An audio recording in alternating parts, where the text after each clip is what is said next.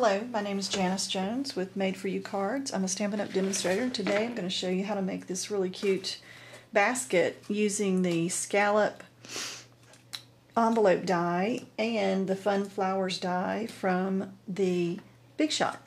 So let's get started. I'm going to bring my Big Shot over so you can see. And the first thing I'm going to use is the Scallop Envelope Die. And you want to just put your paper in on top of the die and make a sandwich. You're going to have a cutting piece of cutting pad underneath and a cutting pad on the top, and then you just roll it through your Big Shot. And then when you take it on the other side, you're going to have this nice little envelope that is cut and scored. And I'm going to set this aside while I use the other die.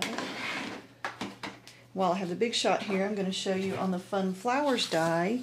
It has 1, 2, 3 flowers and 2 centers that you can use. And I really like this die. It has been one that I've used over and over. And I'm going to put 2 pieces of Designer Series paper in the die with my 2 cutting pads and run it through the Big Shot. As I run it through, I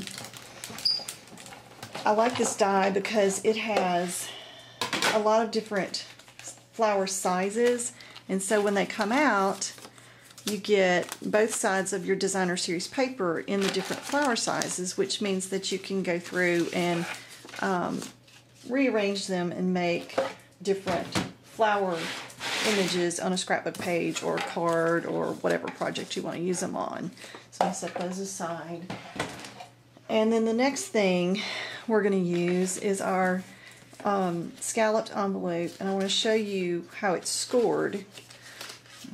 The envelope is scored on the side so that you have a little tab, and then the bottom is scored, and this is how you would traditionally use the scallop envelope. There's your envelope. But what I'm going to do is build a box with it today. And what you're going to do with it, these little flaps, you're going to use those, and I already have one put together here.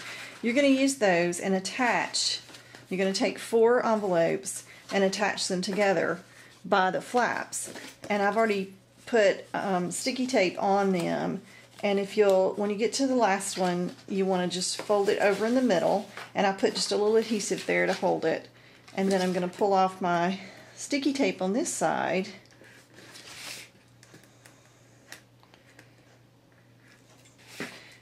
And then fold it over, and I'm going to hold this up so you can see. You want your corners to just meet so that it'll bend in. So you can fold it in and there's no in between. So you have your completed box. And on the bottom of the box, you're going to fold in 2 flaps, and then I've put a little bit of sticky tape on the edges, and you only want to do the edges because if you put it in the middle, the sticky tape's going to stick to whatever you put inside your box. And I found out that if you take your nail and scrape the top layer of the sticky tape, it comes off a lot easier. If you just take one edge of it and scrape it, and then you can get it started on the top to get it off. But the tacky tape is really tough, so if you put it in the wrong place, that's pretty much where it's going to stay. Okay, so I'm just going to fold my 2 bottom layers down and stick them in. And then the next step that we're going to do, and I know you see these little flaps that don't look so nice, but we're going to cover those up. We're going to use another strip that is just 2 by 12, and unfortunately 12 won't go all the way around it, so I've cut another little piece, and what we're going to do is just attach it, matching up our design as best we can, just so it's not real noticeable. And we're going to put it around the box so that all those little edges are covered up. And I think what I'm going to try to do with this one is put the seam in the middle of each side, like that. Then you can just kind of fold it as you go around the box. And I did put it at the very bottom so that it was a little bit easier to attach it. And then as you notice, it comes around to this last corner, and then it's a little too long. And so I end up having a seam in the middle where my flower is going to cover it, and then a seam just right at the edge where you're not going to notice it. Okay? And so at this point, we know we're going to have a flower here, and we're going to have a flower over here. So what I'm going to do is I'm going to fold these edges down all the way around, but I'm going to put some adhesive on these two so they'll stay down out of the way. And then that way I'll know those are the two edges I'm going to add my embellishments on. And so now we're going to work on our embellishments for our box. And that's going to be the flowers that we've cut. And I have some that I've cut from a different pattern. And basically all you're going to do is you're going to build these flowers up. We could use these. You can use any of them. You just want to build them up using the different sides until you get it the way you want it. And with this one, I've put dimensionals just on the back so that all I have to do is just layer each little piece on top of the next one, and the dimensionals just give it a little pop off the box so it looks a little bigger than it is. And so this one's just going to go on here one more time. There we go. Okay, and so then we're going to just layer it on here until we have it looking like that. And then I put dimensionals on the back, and so on each side of our box we're going to add our pretty flower embellishment. And this is a great box to do for Mother's Day. It would be great. I even thought about if you left the handle off of it, you could put one of those little 4-inch pots in it, or like a 3-inch, I think it's 3. Yeah, it's a 3-inch square box, so you could put one of those little 3-inch pots, little potted plant in it for Mother's Day. But okay, so then we're going to end up with another flower on this side, so we need another dimensional. And I put 3 on each flower just to make sure they're not going to come off. And so we're going to put those on either side. And then we're going to make our handle for the top.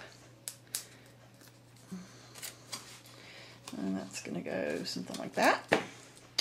And the next thing we're going to do is I have some glossy white cardstock. I don't know if you can tell it's glossy. And I wanted to make my handle so that my humps line up across it. And since I'm using the scallop border punch, and I usually start in the middle, it's kind of hard to tell with an 11-inch piece. So I started at one end. And what you do with the scallop edge punch is you just scoot it down until you have the scallops lined up. There's a little picture, I don't know if you can see it in the video, but there's a little picture of humps here, the little scallops. And once you've cut your scallops, you just slide it down to match the next row of scallops until you have it all cut. And then I have one that I've already done both sides of. And so you're just going to go down one side and then go down the other side of it, cutting your scallops until you have your handle. And then I thought it would be pretty to add just a little bit of designer series paper in the middle of our handle. And so we're just going to add this with a little adhesive. Just try to center it so you have your handle. And then we're going to take some more sticky tape, if I can find the end of it, to attach it to our box, because you don't want to pick up your box with a handle and have it jump off. That's one thing that sticky tape is really good for, is making things stay in place. So we're just going to put some of this on either end so that we can attach it to the box. And when you pull the red part off the top of it, obviously it's going to be very sticky. So you want to make sure that you know where you're going to put it before you pull that off. If you can ever get it off. I love sticky tape, I really do. It doesn't look like it at the moment, but I do. So I'm just going to put my handle down here, just centered behind my flower, and then take the other side and do the same thing with it. And so then you have your handle and your little basket, and you can put some goodies in there. You could put grass or whatever in the bottom. You could use this for Easter, Mother's Day, birthday. You could decorate this little box in a million different ways. But that's just my take on it. I hope you enjoyed it, and I hope you learned how easy it is to make a box today, or a basket, and I will see you next time. Thanks for joining me.